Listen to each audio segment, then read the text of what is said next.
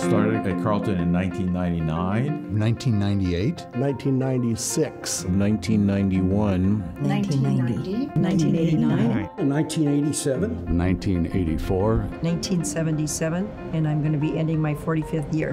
And I'm finishing my 38th year. 35th year here. Just over 33 years at Carleton. If I do my math right, this is 32 years. I completed 31 years. 31 years. 26 years. I think it's 24 years. 23 years. Welcome to this year's Employee Recognition Celebration. An institution like Carleton College depends on a host of individuals who bring their unique skills, talents, and experiences together. Today we honor some of those employees who have retired or are retiring this year. Congratulations to everyone. This has been a while ago. I realize actually since birth, I've never lived more than a half block from the campus of Carleton College. I came in, interviewed, I got home. 10 minutes later, the phone rang, and it was Betty Barsness, going to be my new supervisor. She told me I had the position and when could I start. And that was my best memory of coming to the campus.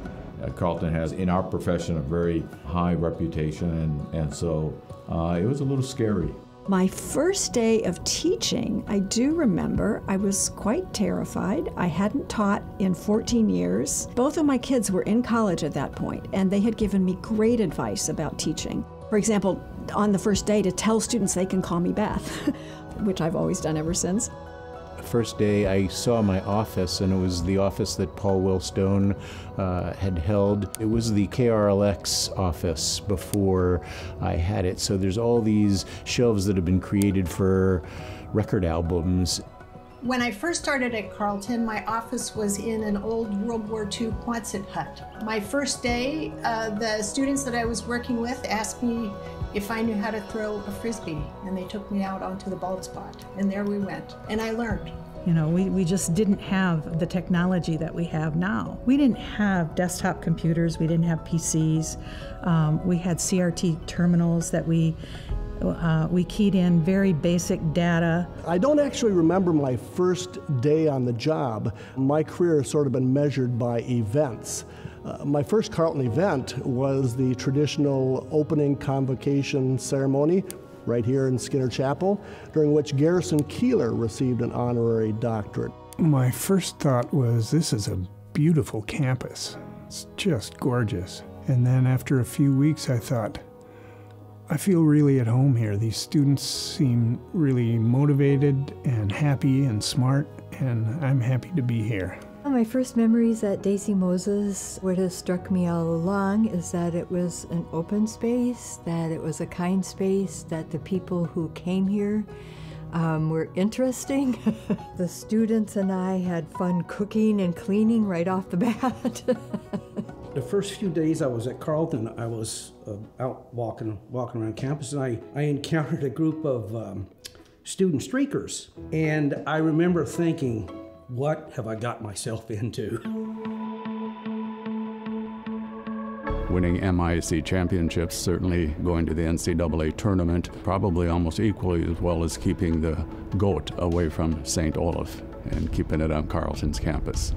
One of my favorites has always been reunion, actually, because during reunion, the students are suddenly older. You know, they're always 18 to 21, and then they disappear. And at reunion, there's a degree of maturity, and that's really special.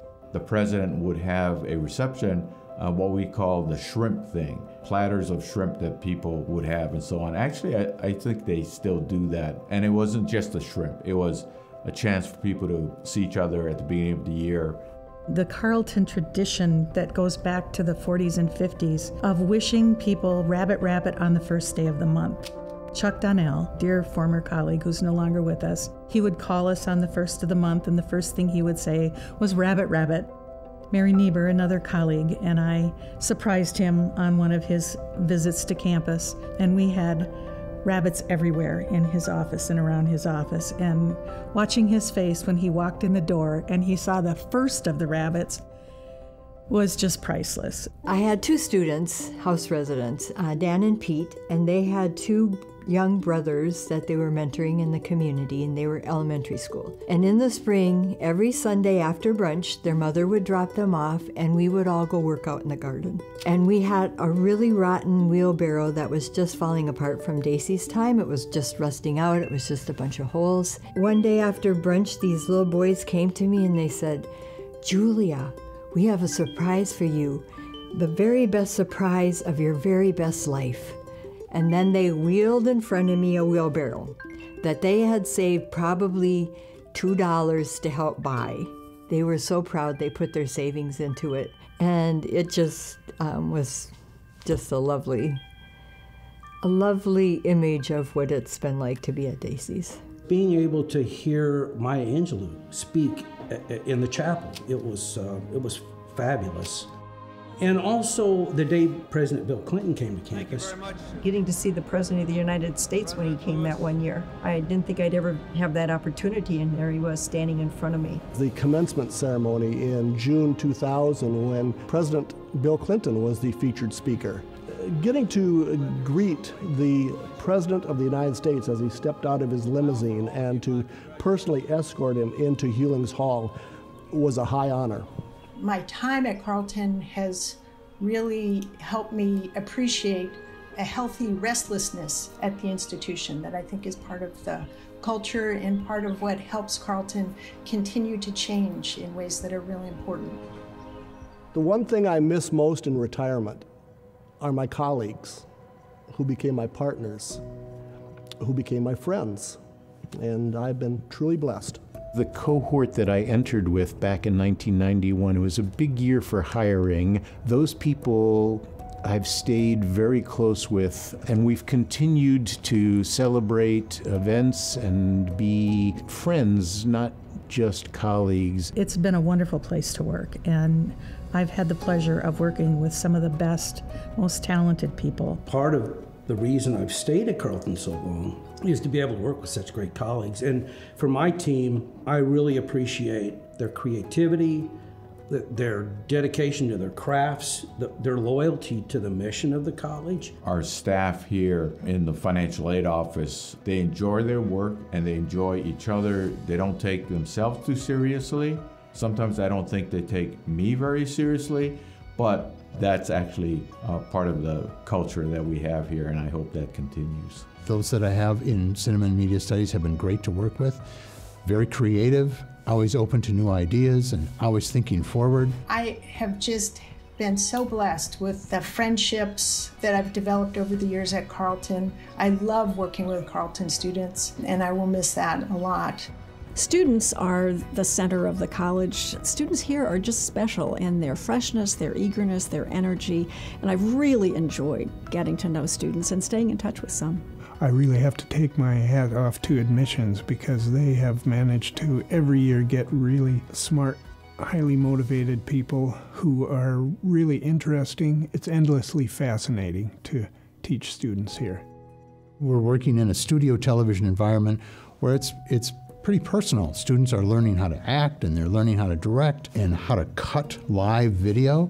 It's great fun. Our players at Carleton are not just bright students and talented athletes, they're also really high character kids, which lead to exceptional team chemistry and relationships between the players and the coaches throughout the season and hopefully throughout their lives. The thread that attracts students, the thread that keeps alumni coming back, the threads that keeps the parents wanting the guest room, even though it's a small little space, is this feeling that the house tries to maintain that Daisy passed on.